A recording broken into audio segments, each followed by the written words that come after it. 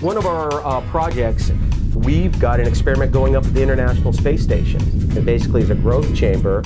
We're measuring a really simple plant, Arabidopsis thaliana. And they send one of these products to the International Space Station, and then they get data that's coming from space. And they have other ExoLabs, one as a control, maybe in their company, and then they have others that they distribute throughout the country, and different schools work with them. What happens when you remove gravity as one of the forces of nature, and how will that plant grow on station versus what happens in their classroom? This is what you see in the classroom: a carbon dioxide sensor, luminosity sensor, along with temperature and humidity sensors.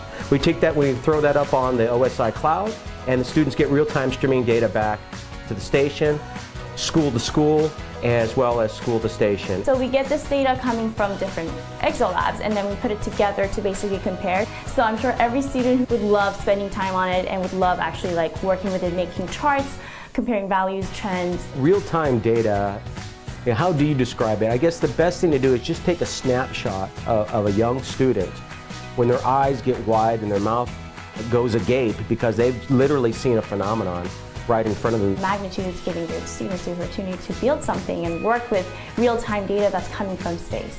In 10 years, when they sit down and get interviewed, they'll say, it was the ExoLab that kind of drew me to STEM.